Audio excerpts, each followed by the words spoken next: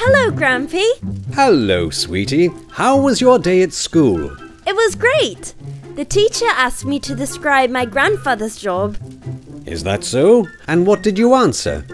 I told her that my Grampy studied his whole life, and now he knows that you must pour the milk before the tea, and sometimes he can also guess where the cake is. Right, Grampy? Well, there are many other things that I could tell you, my sweetie. Oh, really?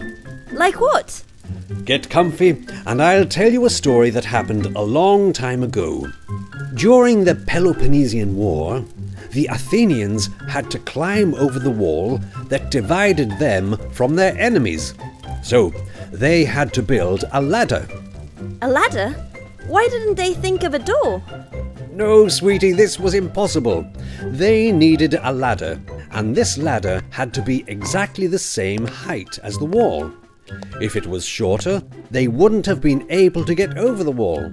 But if it was longer, their enemies would have flipped it down. I still think they should have built a door. One day, the commander randomly picked a huge number of soldiers and asked them to wander around the wall and guess how many bricks it consisted of right to the top. By multiplying the number of bricks by their height, each soldier could estimate the height of the wall.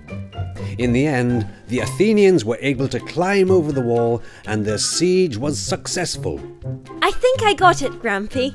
Tomorrow I will tell the teacher that, thanks to your studies, as well as knowing that you add the milk first and guess where the cake is, you can also measure how tall a wall is.